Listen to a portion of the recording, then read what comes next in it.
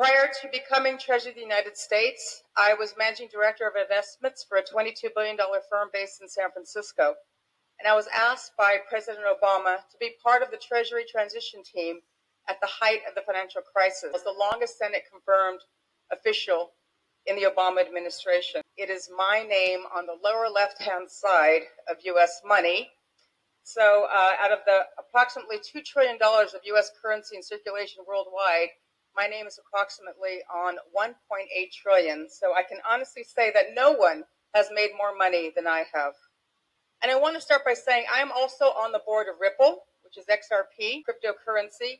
But I want to make something very, very clear. Blockchain is here to stay. The train has left the station. As far as I'm concerned, whether it's fractional real estate, whether it's art, whether it's NFTs, blockchain is not going away.